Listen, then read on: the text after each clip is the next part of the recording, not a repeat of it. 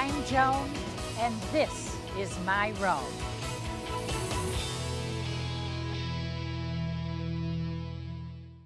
Welcome to Joan's Rome. But once again, we've taken the show on the road, and we are in Assisi. And as the sun sets over the Umbrian hills, I'm in front of the Cathedral of San Rufino. And of course, that's St. Rufinus in English. If it's the cathedral, it is obviously the chair of the Bishop of Assisi. Now, San Rufino is a very important person. He was a bishop. And he was a bishop in the 3rd century and brought Christianity to Assisi. He was martyred here, and his tomb is under the main altar in this very beautiful church, which, by the way, is Romanesque in style, the interior, and the magnificent facade and bell tower.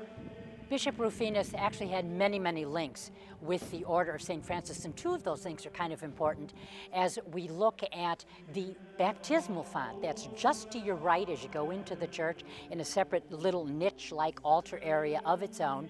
St. Francis was baptized here. St. Clare was as well, many of St. Francis's followers, and also Emperor Frederick II.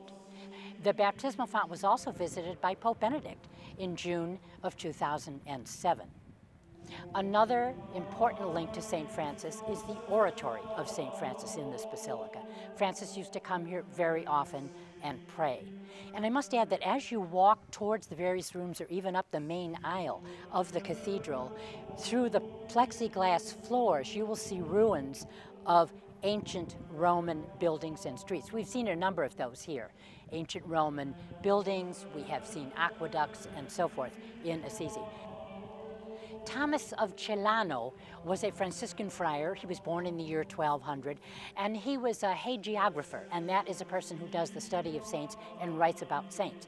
And in one of his chronicles of St. Francis, he reports that St. Francis was reported as being seen here in this cathedral in prayer, but at the very same time, he was also seen jumping into a chariot of fire at the Porzioncola, another very famous spot associated with St. Francis, which we have already visited.